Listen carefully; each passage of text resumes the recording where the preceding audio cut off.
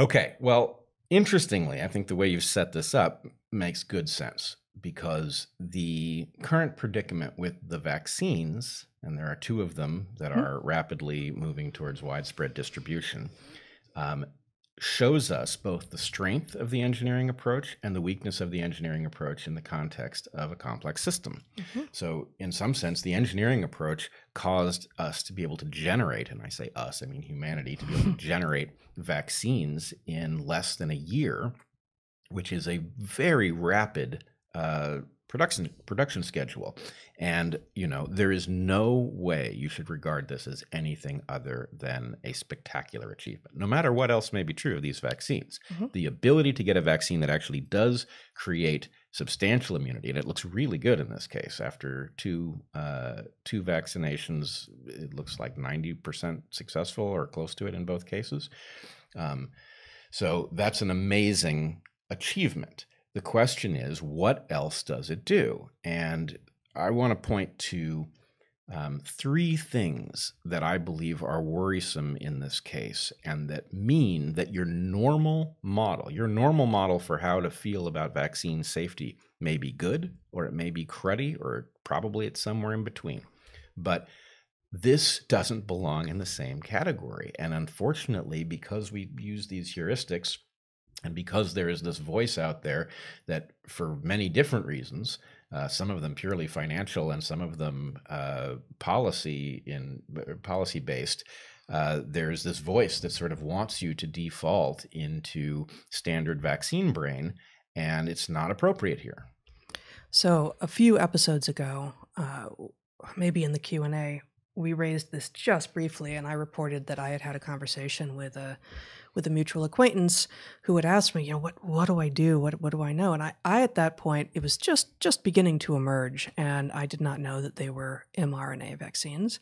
And what I said to her, and what I said on air that I had said to her was, it might not be effective, but it's unlikely to be any more dangerous than any other vaccine. And I think that is not true.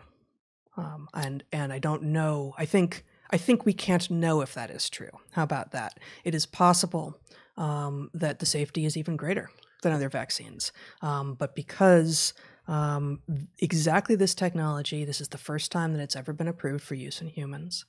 And because one of the benefits of an mRNA vaccine is that it doesn't require the virus itself to develop it, and so it can be developed and distributed extremely rapidly. So it's no accident that we are seeing two mRNA vaccines as opposed to more traditional, like antigen or protein-based vaccines, is precisely because it is one of the key features of an mRNA vaccine.